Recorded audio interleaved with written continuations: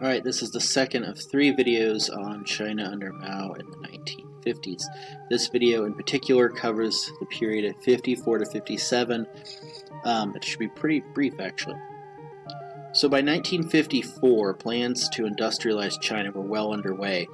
At the same time, Chairman Mao grew concerned, though, about potential rivals within the party. He claimed that 2 provincial leaders of Manchuria and Shandong had established independent kingdoms. They were pressured and harassed in prison until one committed suicide and the other was out of power. Other members were similarly harassed in these party purges of 54, which led to Mao further consolidating his power over the party.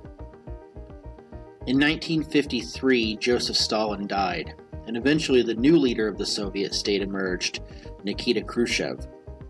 With the death of Stalin, Khrushchev began the process of de-Stalinization in the Soviet Union, with Khrushchev denouncing the style of leadership Stalin had exhibited, purging the party of opposition and building a cult.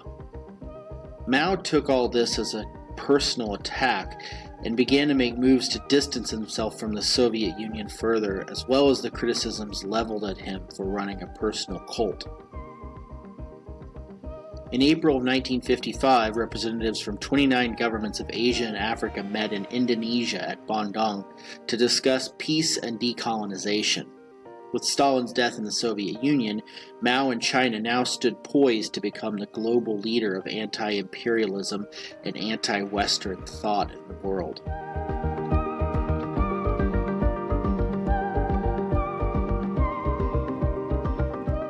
Further, the Soviet Union had just sent tanks and military force into Hungary to crack down on anti-communist uprisings there that provoked outrage worldwide. Mao watched all of this approvingly.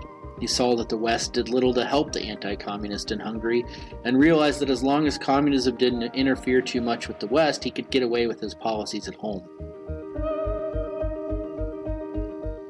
In early 1957, with the slogan, "Let 100 flowers bloom, let 100 schools of thought contend," Mao began encouraging open criticism in the party and the country.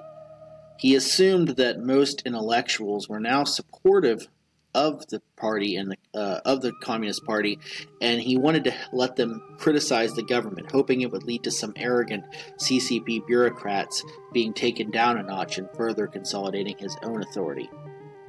He also thought the government was too full of too many rightist and capitalist roaders, as he called them, following the capitalist road of thought. At first, criticisms were mild, but eventually people began to write about Mao and his rule.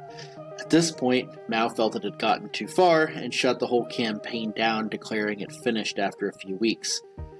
Immediately thereafter, the anti-rightist campaign began, in which those who had criticized were arrested for going too far and punishing them. Future leader of China Deng Xiaoping actually led this effort.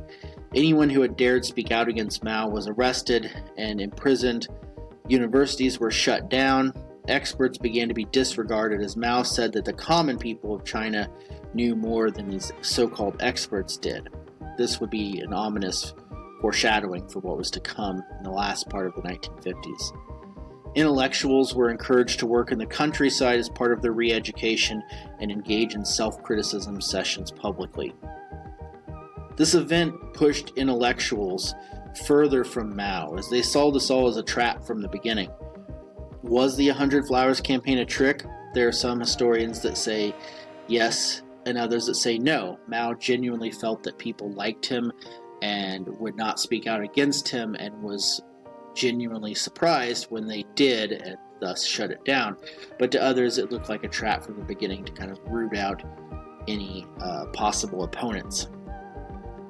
What followed the 100 Flowers campaign in 1957, though, was to be the most monumental and significant undertaking of Mao's career as leader of China.